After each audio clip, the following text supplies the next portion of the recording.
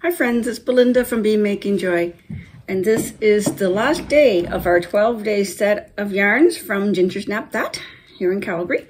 The theme was the Enchanted Winder Fade, and late getting started again this morning. I slept in because I was working late last night on an idea for a swatch to start a circular throw with these projects. So I'll show you that after I show you the colors. So here's what we have so far. The Enchanted Winder Fade. And I get the impressions of a winter sunset. So I expect this yarn to be dark blues. I am loving it. Let's see. Yes. Oh, I didn't turn on my ring light.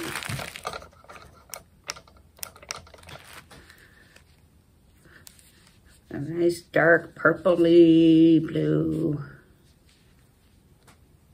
Love it. There we go. There's the final yarn. There's the entire set.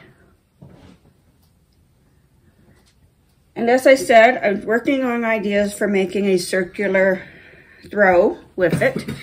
Snowflake throw. And I was watching last night. Here's what I came up with.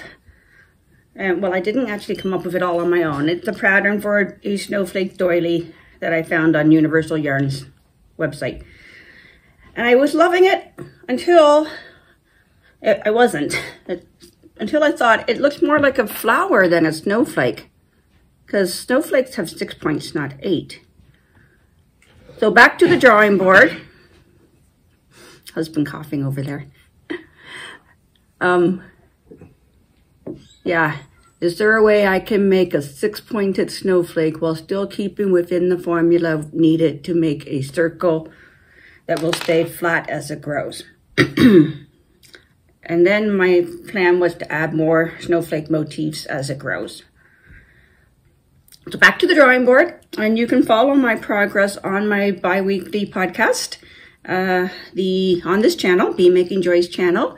The podcasts are called What Brings Me Joy, mostly knitting, and they come out every 2 weeks, give or take, depending on our travel schedule.